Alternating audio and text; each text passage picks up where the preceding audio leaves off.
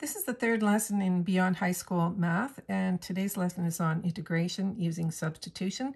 I might also recommend that you check out some of my other calculus appendix notes that dealt with some university level math, including implicit differentiation, related rates, derivative of ln x, the derivative of logarithmic functions, and calculus logarithmic differentiation, which are listed in the back of the good old Calculus and Vectors MCV4U textbook, but which are actually university lessons.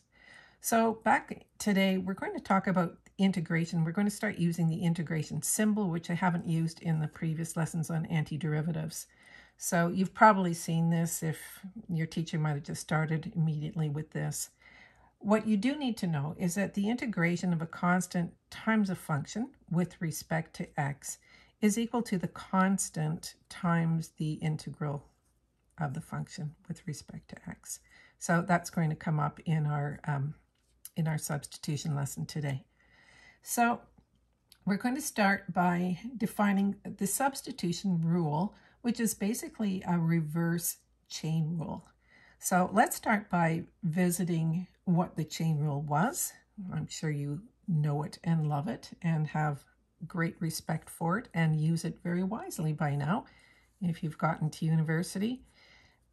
So if I had something like this, this is a function within a function. Remember composite functions that you did in grade 12, advanced functions. So you would say the function is the root of x, and the composite part of it, or the g at x, would be x squared plus 1. So you could have said, well, f at x is equal to the root of x, sorry, losing my voice, and g at x is equal to x squared plus 1. Sorry. So that means that this composite function would be me substituting this g at x into the root of x and replacing x with this. So if I asked you to take the derivative of this, I'm sure you would have said the derivative of y with respect to x, and you'd say 1/2. Remember, you're using the chain rule, so I take the derivative of the original function, so that's the root of x to the minus 1/2, and then the derivative of the inside, which is 2x. So when you simplify this, you would end up with just x times the square root of x squared plus 1 to the minus 1 still. I probably should have done that all in one step. Or x over the square root of x squared plus 1. So that means, we'll put that over here if I'm on the page. That means that the integral of x over the square root of x squared plus 1 dx is equal to the square root of x squared plus 1 plus c. Right? Don't forget, anytime we take an indefinite integral or an antiderivative, we must have that plus c. So you can see how we went from this backwards to this. But if I was given this equation, how would I know how to take the integral of it? So I'm going to jump from all of the lengthy explanation of how this all works to a general rule for it. So it's going to say that the integral of a function, composite function, so it's f at g at x, g prime x dx is equal to the integral of f at u du.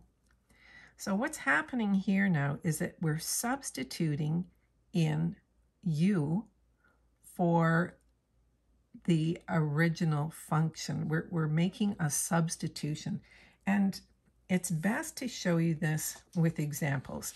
And I think by the time we finish the 4 examples, that you'll be off to the races on many of the questions that you have to do.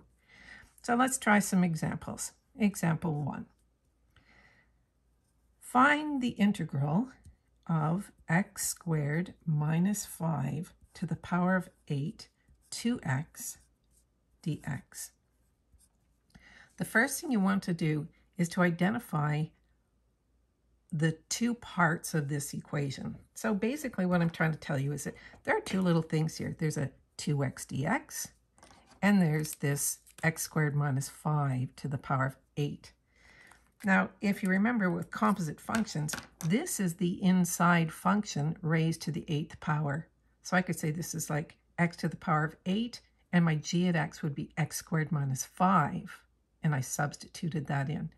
But what's really interesting to note here is that you're going to be able to see that the derivative of this part here, if I called this u, everything in the brackets, and I took the derivative of this, look, it's this, right? It's 2x dx. So this part over here is the derivative of u. Now, sometimes they're really straightforward, and you take the derivative and you get exactly what you want. In other words, what's here, you get exactly this, and sometimes you don't. So we're going to do somewhere it works really nicely, somewhere you have to do a little bit of manipulation. So the first thing you're going to do is you're going to say, let's let u be equal to x squared minus 5. So that means that du is equal to, take the derivative of this, I get 2x dx. Now you might say, well, why is the dx over there? Wouldn't I say du dx? Yes, you could have said du dx equals 2x, then multiply by the dx. And that's what we want, because we want to be able to replace this as du into this equation. So once I've identified those two parts, it's really easy for me to say, okay, well, that's just the integral of my u is x squared minus 5. So I'm going to call it u to the power of 8. I didn't really need those brackets there, but I put them in. So u to the power of 8, because I'm substituting at this.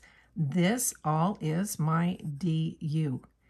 Now, you have to make sure that you don't have any x's left in your next line here. Everything has to be replaced nicely. Your du and your u. Clean this whole thing up to this very simple, easy to integrate question. So if I take the integral, remember you add 1, so that's 9. I divided by 9 or multiply by 1/9, and I would get 1 over 9u to the power of 9 plus c. So I'm almost done here. All I have left to do now is substitute back in x squared minus 5. So that's equal to 1 over 9 x squared minus 5 to the power of 9 plus c. Now you can see, you can always check. Remember, we always said when you're doing integrations, it's very easy for you to check your answer by taking the derivative, because you are pros at taking derivatives by now. So 9 times this would give me 1, x squared minus 5 times 2x. Bingo, here we have the answer. So that's all this substitution stuff is. Okay, it looks like it's really complicated, but as soon as you start seeing a pattern, you're going to find that this is a really simple thing to do and a very effective and easy way to make your integrations much easier. Okay, so let's do a few more examples. Question 2. Let's see what I got here for you. Okay, so this one is going to say, now you might want to stop as soon as I write out the question. So I have the integral of, in brackets, 8x minus 12 times 4x squared minus 12x to the power of 4 dx. Okay, so again, our goal here is to simplify this by finding a u and a du. So basically, it's always the more complicated one that has the exponent with it, because this is like the inside function, right? This is your g at x. So if I took the derivative of the inside here, look, I get 8x minus 12. So I don't need to do any adjustments to this. I just need to do a direct substitution. So I'm going to say, let u equal 4x squared minus 12x. And du is going to be 8x minus 12 dx. Now note again that I've made sure to include the dx here, because this whole thing, look, it's right there, right? 8x minus 12x dx, that covers this one, and my u is just this 4x squared minus 12x. Okay, so now we're off to the races. We just have to plug things in. Let's hope I don't run out of pencil here. Oh, I need to go buy some more ink. Not ink, lead. It's not lead, carbon, right? It used to be lead. Get lead poisoning. Okay, so here we go. This is my u. So I'm going to do the integral of u. Make sure you replace the power, u to the power of 4, and the derivative with respect to u. So du again has taken this away. My u went in here. Now, very easy. I add 1. That's 5. I divide by 5, so it's 1/5 u to the power of 5 plus c. And finally, remember what I told you. You have to plug these back in. I'm going to save a little bit of paper by moving this up here. So that's going to be equal to 1/5. My u is 4x squared minus 12x. Don't forget to put it in brackets. And plus c. Okay, so remember to replace all your x's with u's. Find the part that you want to use for u. You can check it quickly in your head to see what kind of derivative you're going to get, right? Okay, so let's do one where you have to do a little bit of adjustment. It's not hard. Take a deep breath, relax your shoulders. This all comes easier when you feel relaxed and calm, which sometimes you don't feel at all when you're doing math, right? Okay, so here it is. 2t, oh, not 2t. Where's my eraser? No, but yes, got it. I just wanted 2 here. So I have 2 plus 4t plus 4t to the minus 3, all to the power of minus 7 dt. Okay, so if you look in here, if I took the derivative of this inside, and again, it's a good clue because it's inside the brackets raised to another power. So I'm going to write, you actually should say let u equal this. So I'm going to say let u equal 2 plus 4t to the minus 3. Then du is going to be equal to, the derivative of 2 is 0, and the derivative of 4t to the minus 3 is minus 12t to the minus 4 dt. This time we had t's, not x's. Okay, so that's fine, except I have 3t to the minus 4 dt, and I have minus 12t to the minus 4 dt. So all is good with the exponent here, right? All this part here, the t to the minus 4 dt, this is all good, right? We like that. But the problem is that we need a positive 3. So how am I going to get 3t to the minus 4 from minus 12? Well, that's just minus 1/4 times that, right? So if I do, I'm just going to write a little note here, but we want 3t to the minus 4. Oh no. So all that means is that if we divide by minus 1/4 du, that's going to be equal to 3t to the minus 4 dt. Okay, so now we have 3t to the minus 4 dt, we have minus 1/4 du, and we're going to use that little rule that I said about an integral of a constant times a function is a constant times the integral of the function. And that means that I'm going to be able to put this minus 1/4 out front here. So I'm going to do minus 1/4, the indefinite integral of, I replaced this is my u. So I'm going to have u to the power of minus 7 du. So everything's with respect to u here now. I've gotten rid of all of the t's. That's very important. Okay, so just to make sure that I have room for question number 4, I'm going to move this up here. Always make a little arrow and an equal sign. Okay, so to the minus 7, I add 1. Don't go the wrong way. I did myself when I was doing this the first time, probably because I'm sleepy. So minus 7 plus 1 is minus 6. I divide by minus 6. That's going to give me plus 1 over 24. So I'm going to get 1 over 24 u. And I added 1, so u to the minus 6 plus c. And finally, all I have to do is substitute back in this u right here. I'm going to plug that back in right there. Okay, so in the end, I'm going to have 1 over 24. My u is 2 plus 4t to the minus 3 raised to the minus 6 plus c. And there you go. Wasn't that easy? Yes. And finally, I'm going to do another one that involves a little bit of help to make that du proper, so we can do the proper substitution. So it's the integral of 3 minus 4w in brackets times 4w squared minus 6w plus 7 dw. Oh, to the power of 10. Okay, maybe you want to stop right here and try it on your own and then come back in 2 seconds, and I will keep doing the magic over here.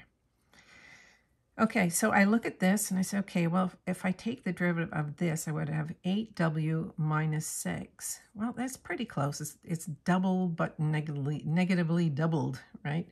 So I can work with this. I'm going to let u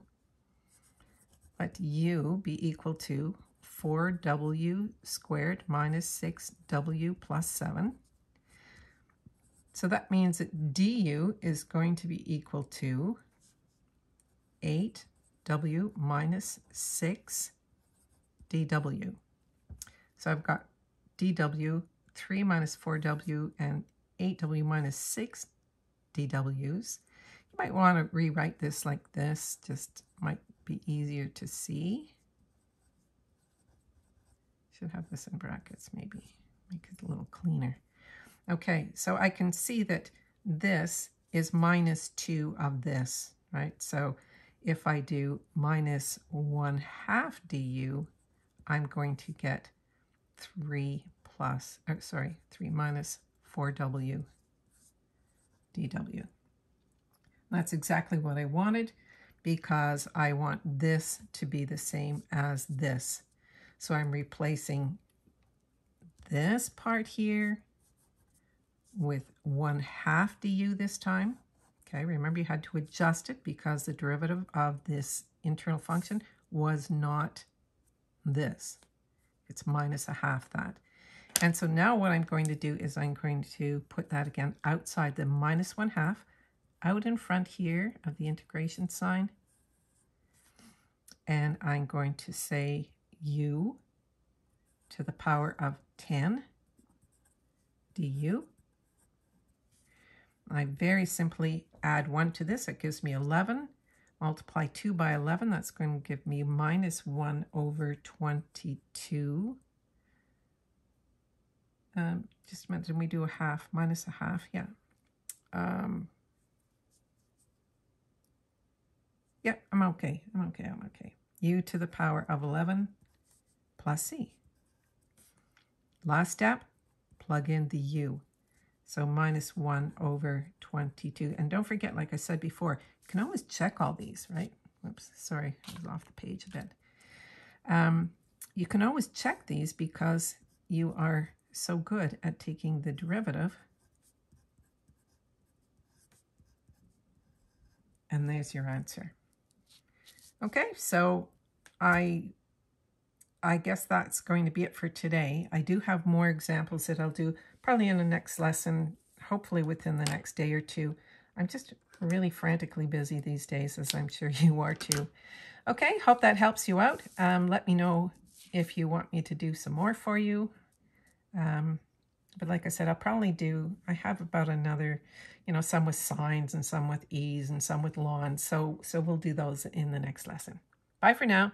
Thanks for watching, and don't forget to subscribe, share, like, comment, and be my friend.